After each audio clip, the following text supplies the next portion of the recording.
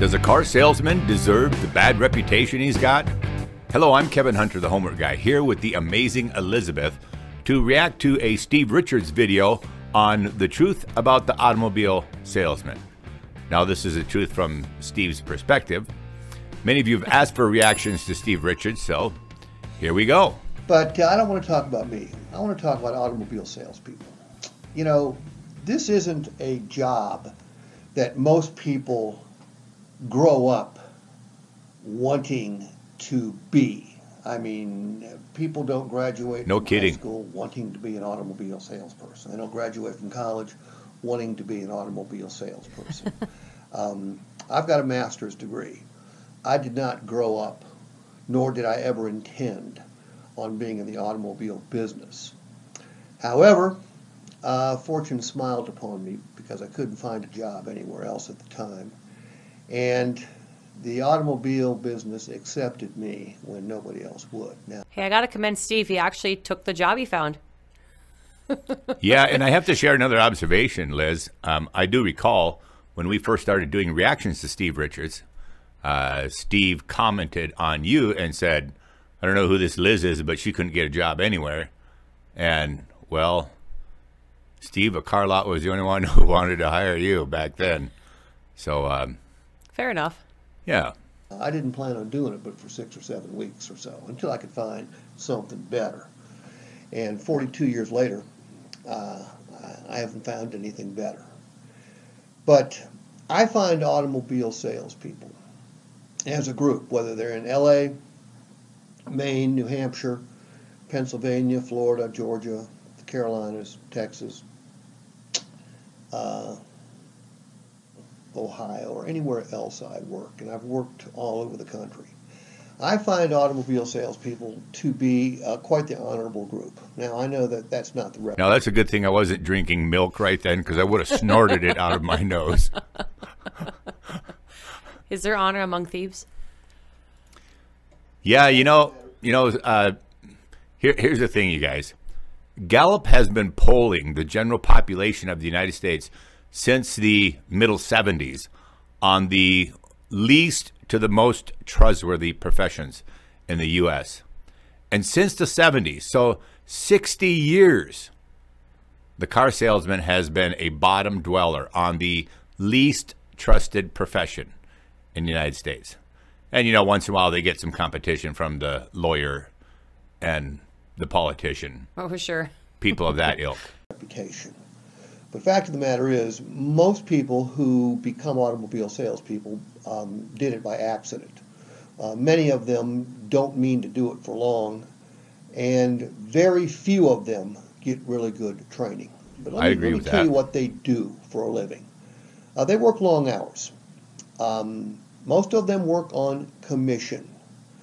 Most of them work for management teams that, while they may be great men and women, haven't been trained to grow and develop a sales team.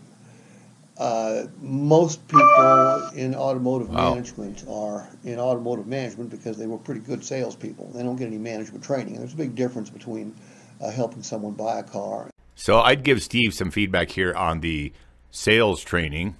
The interesting part is we just recently did a first-time ever endorsement here on the Homework Guy Show of a dealership in San Juan.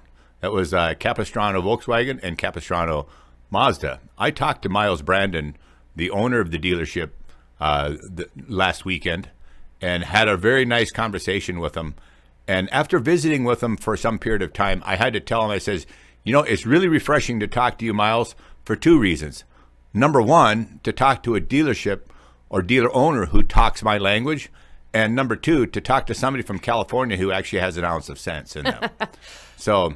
And you know what Miles Brandon was sharing with us is that none of his salespeople expected to be car salesmen either, but they were trained by him and trained in a way to actually do customer service. So they weren't expecting that kind of a job, but they were hired on from customer service backgrounds. So correct. What the car business makes fun of calling order takers, all of those people had experience being order takers. So they understood proper customer service, and now they get to come work at the dealership and learn how to sell cars and are doing a fantastic job of it. Yep. and helping someone grow as an automobile salesperson. I mentioned they work long hours. They work nights. They work Saturdays. They work Sundays. They work holidays. And most of them are pretty much abused by the buying public. There's lots of myths about automobile salespeople. Liars, cheaters. I see all the descriptions and the comments that I get, and those comments are wrong. Are there some bad eggs? Sure there are, but there's some bad eggs in every single business. Well, it kind of goes like this, Steve. You can fool some of the people some of the time, and all of the people some of the time, but you can't fool all the people all the time.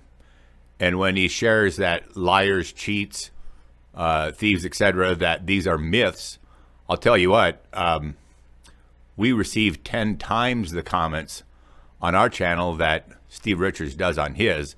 And the experiences that people share with us, even via email, are mind-blowing.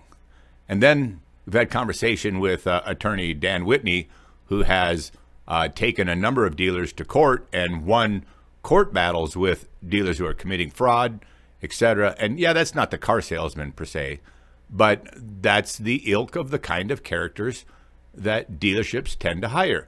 Right. And just the other day, we did a reaction to a finance manager out of Florida who was picked up by the law for forging signatures. Forging signatures on a finance app. So, yeah, there's it kind of is a den of thieves. Sorry to say. Most automobile salespeople I know are extremely good, and they have to be. They're held to a higher level of integrity than most jobs. I mean, they're under suspicion from the first phone call, the first email, the first text, when they meet and greet you, because of societal myths.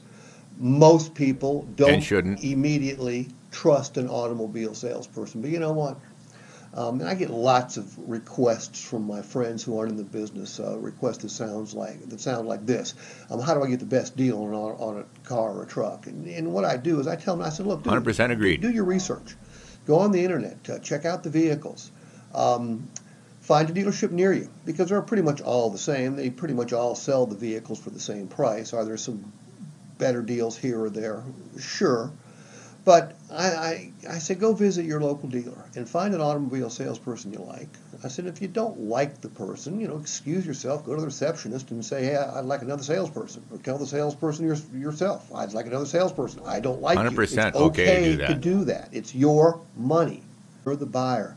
I believe in the golden rule. He or she who has the gold makes the rules. As a customer, you get to make the rules. If you're in a store where they won't let you buy a vehicle the way you want to buy a vehicle, you're in the wrong store. And there are some stores that... What's funny about his golden rule is that it's all about money. It's not about behavior or how you treat people. It's about money. Ouch. But he's making a point that the car buying public should pay attention to, because you're spending your money purchasing their product. Make them. You control the car deal. We talk about that all the time. Yeah. That you should be the one controlling it. You drive the process, not them.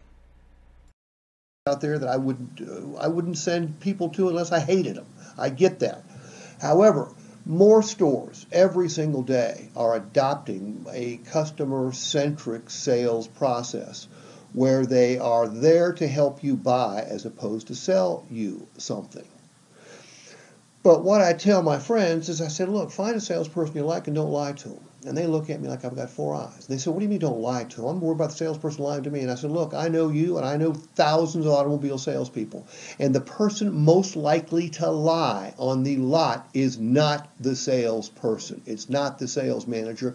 It's more likely to be the customer. That's a very worn out cliche used in the car business. Buyers are liars. And they use it all the time. Use it all the time. Buyers are liars. And yeah, do buyers tell fibs and things like that on the car lot? Yes. You know what? It's a very adversarial environment. And to just use another kind of an example, think about if you were traveling through a area of the world that was at war, And you're instructed when you leave, don't share any personal information about yourself. Keep your conversations to a minimum with anybody. And then you take off. And somewhere along the way, you get stopped by, a couple of rough-looking characters in a truck. And they ask you, who are you? How many people do you have with you? Where are you going? What are your plans? Where do you live? Give them evasive answers on all of it, because at that point you're swimming in the shark tank, which is the equivalent of being on the car lot. You're swimming in the shark tank, and what you say and what you do can and will be used against you. Sure. And they're little white lies. I get that. It's almost like it's okay to lie to a car salesperson, but it's not. If you shoot your salesperson straight, more than likely they're going to shoot you absolutely straight too. Selling automobiles and trucks, new and used, is a noble profession. Make no mistake about that. Again, I know the stories. I've been in this a long time. I was trained very poorly. Most salespeople are. But you know what? Most of them are decent human beings. Most of them are family men and women. Most of them are just trying to do a job and do it right. Again, if you find a rookie, be patient, okay? If you find a veteran, you will find that veteran, if he or she's been doing it for any length of time, will have adopted an attitude where they are there to help you buy a car. They're not there to help you sell anything. And if you're ever in a store where you're feeling pressure, leave. I get that.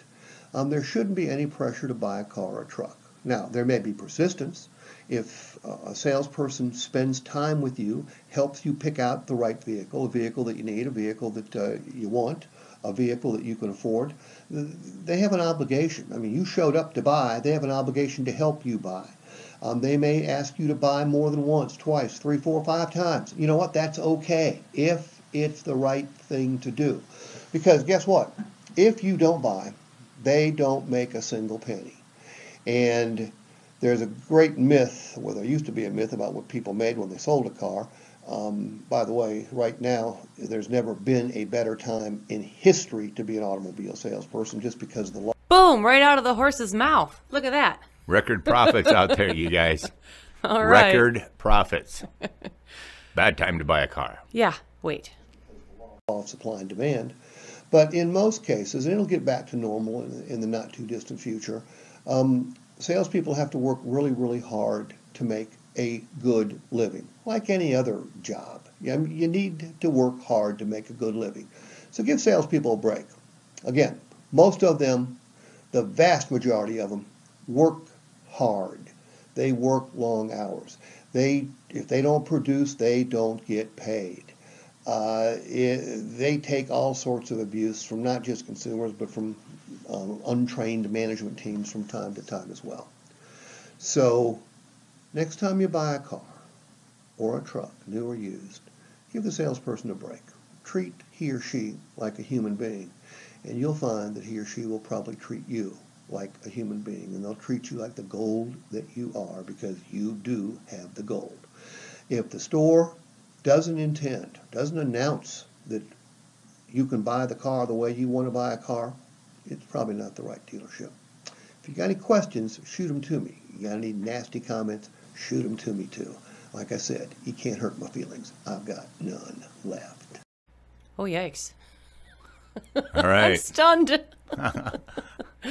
So do you feel like you have some sorrow or some pity for salesmen now, Kevin? No, I don't, actually. I don't. Because they made the bed and they get to sleep in it. Yeah. And that's the way it works. But yeah. Well, thanks everyone for joining us. I hope you enjoyed this reaction to Steve Richards' video and his take on the reputation of the automobile salesman. Thanks for joining us. I want to express heartfelt appreciation to those of you who had donated or asked how you could donate to help with my medical expenses. As you can see, my recovery is going well, but it costs a lot of money to get sick in this country. Our staff has put a PayPal and Cash App link in the description box down below for those of you who are interested. And 100% of these donations from viewers are going towards Kevin's medical expenses. All right, if you appreciate our video today, consider giving us that great big thumbs up. And please, always remember to comment on our videos and then share them online with your family and friends. Always remember to comment. Comments really matter because they help boost our online visibility and lead others to great Homework Guy content. The entire Homework Guy team is here to represent you, the car buyer, and that's what we love to do. Thanks, everyone, for coming back. We'll see you on our next video. You guys rock. I'm Kevin Hunter, the Homework Guy, with the amazing Elizabeth, the Homework Gal. We gotta go.